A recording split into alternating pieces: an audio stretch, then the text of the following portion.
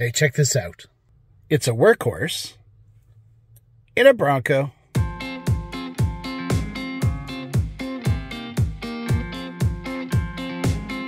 Hi everybody and welcome back to the channel. My name is Alton. I'm so glad you could join me. If you feel like liking and subscribing, it really does go a long way to propping up my fragile ego. I'm very insecure and you could really help me out if you just hit the like button and subscribe to the channel. Today I'm really excited to bring to you something from Vero.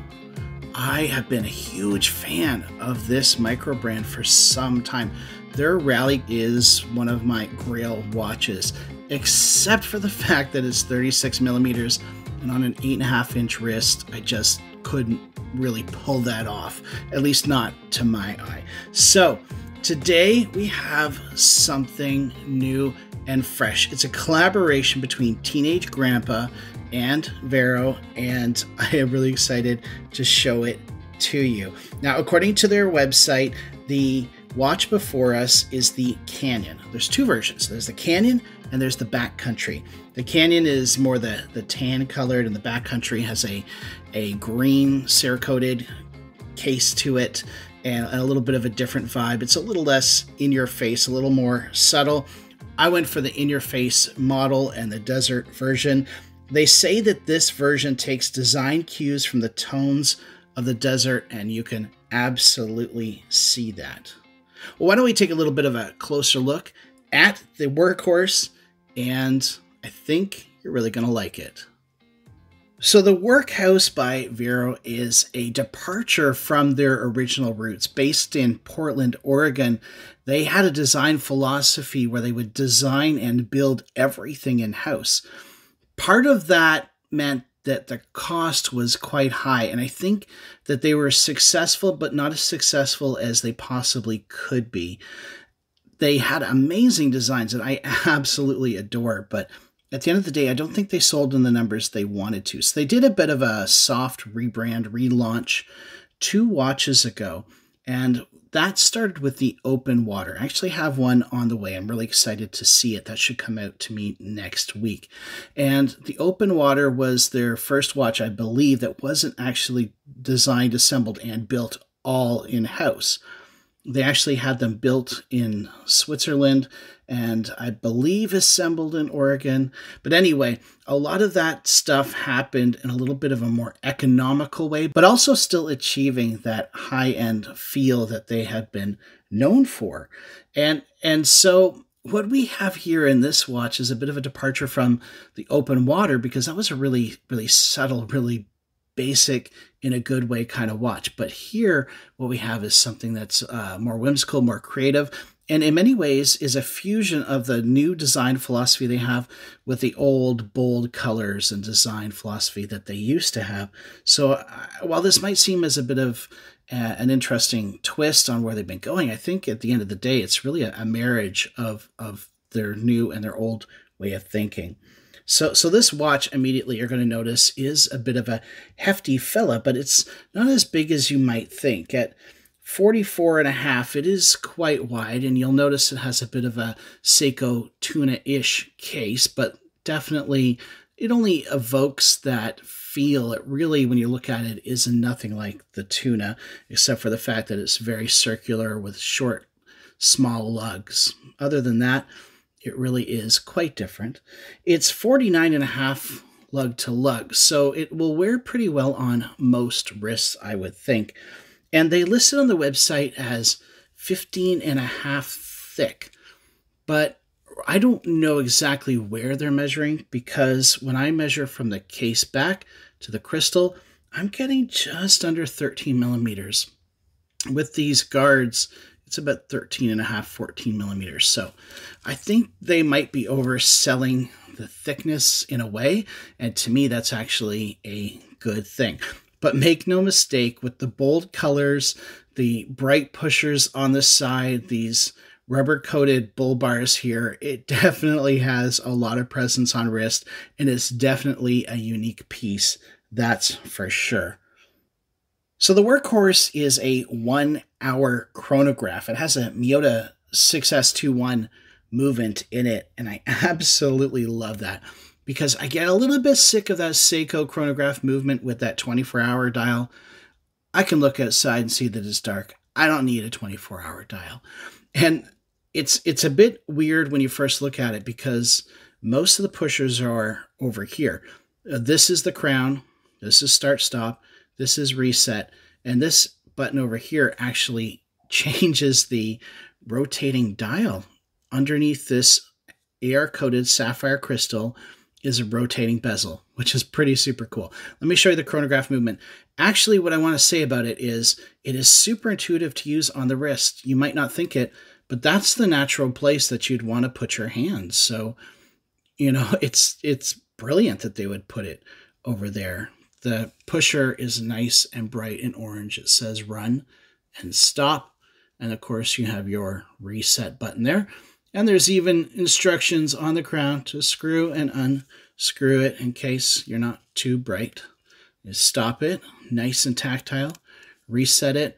And it doesn't have that snapback, but I don't know why I prefer this way of doing it.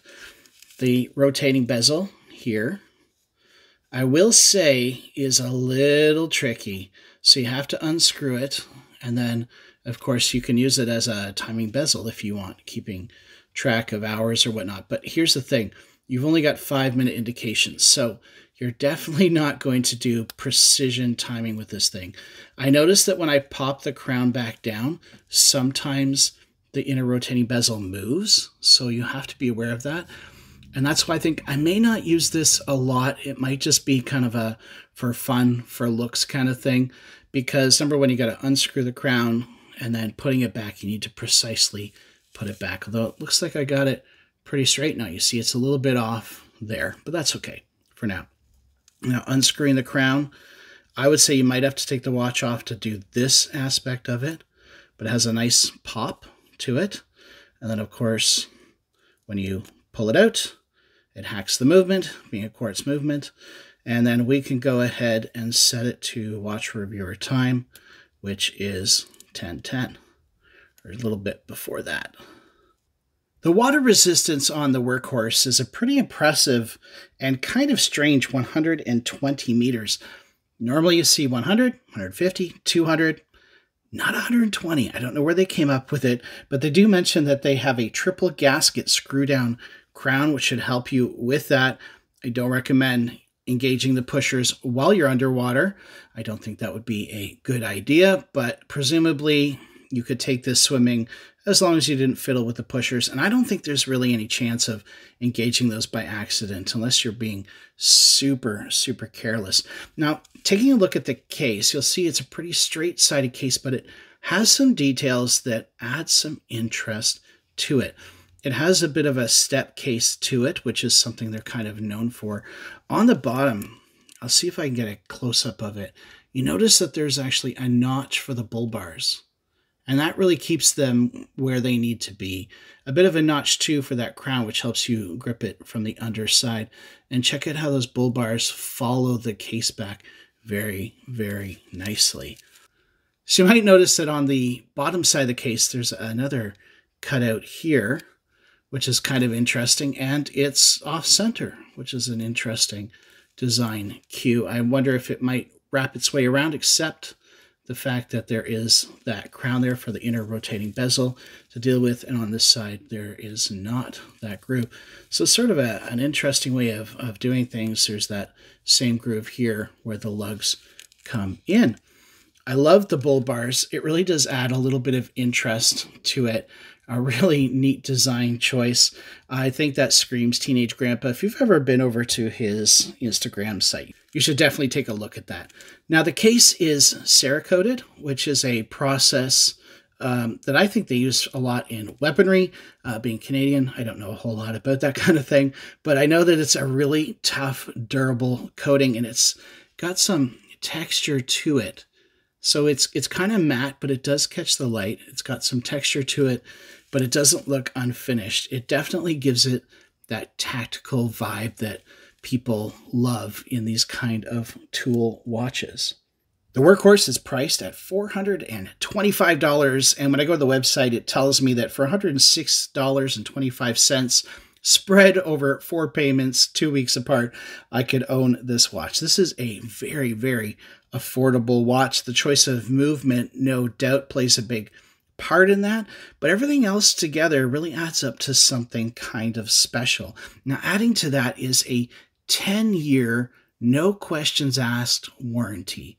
That's a huge deal. I have watched some reviews in the past, and they said, well, that's all well and good, but it's a micro brand. Maybe they won't be around here in 10 years. I think that this company has been around for about 7 years or so now. And with the way they're going, the buzz they're creating, they're just getting started. So I have full confidence that 10 years from now, in 2032, this company will still be here making, hopefully, some pretty interesting and engaging watches for the watch enthusiast. Let's talk about my picks and my nitpicks for the Vero Workhorse. The picks, I love the bold colors. I love the Cerakoted case, the bull bars. I grew up in the 80s, so I love this kind of thing. The retro orange and yellow chapter ring. Everything is fun and playful. This is not a precision instrument in a certain way. You'll notice that there's not a lot of minute markers or second markers, especially on the subdials. So it sort of just kind of generally puts you in the ballpark of what you're timing. You're not going to be using this to time an F1 race, but that's not the point of this watch. The point of this watch is to be fun, to be durable, throw it on your wrist, go for a hike. That's the kind of thing that this is meant for, and I really, really like it. I love the orientation of the pushers on the left side, and of course the color that is used. The shorter lug to lug for such a for such a big watch is something that I really like. And this strap. The strap is one of my picks and my nitpicks. Now, I think the idea of this strap is brilliant, and I think it's well executed. Everything matches the black coated lugs with the black hardware. The tan and the black is great, but there is a huge problem for me, and that's when I put it on the wrist. You see, they say that it'll fit up to an 8.5-inch wrist, which is what I have. And when I put it on my wrist, I have barely just enough grip to ensure that this strap is sticking on my wrist. And so when I put it on my wrist, you'll see where the transition is from the grippy part to the sticky part. It's kind of just about a 1/2 inch onto that part, which makes me worry that it would just pull off. Now, at first, I wasn't even wearing it on the strap. At first, I was just kind of put off and bothered by the whole thing. But then I gave it a try, and it is holding. Would I want to put my hand out the window while driving and know that my watch isn't going to fall off? Well, absolutely not. The nice thing about this strap, though, is the design of it. So, first of all, there's a little bit of an overlap here for comfort. And that plays a role when it's on the wrist. The second aspect to it is that this second loop actually Velcros off and back on. Why is that? This inner loop here with the Velcro is actually smaller from side to side than this one. And so when it's on the wrist, watch what happens. That covers the whole thing, covers the lug to lug, which is kind of a nice touch. Now, but because I have a bit of a bigger wrist, what I find is that some of the parts that are meant to protect you and cover you and keep it comfortable actually end up kind of being a little itchy on me. So when I wear it like this, I find this part here kind of scratches at my wrist, which is something I think I could get used to, but I don't know if this strap is going to be permanently on my wrist. The second nitpick that I have is this bull bar isn't quite straight. If you see, it's just bent a little bit. I mean, it's not a big deal. I'm sure I can take it off. I could probably bend it back, although these things are kind of finicky and getting it right might take some trial and error. I did try to pop it off initially, but I was worried I was going to scratch it and wreck it. I didn't want to do that in the first day. So for somebody like me who really struggles with things that just don't quite line up, that is a bit of a bother. But it's, at the end of the day, not a huge deal. Not going to put me off from this watch. So there you have the Workhorse by Vero, and I'm so glad that I was able to take a look at this watch.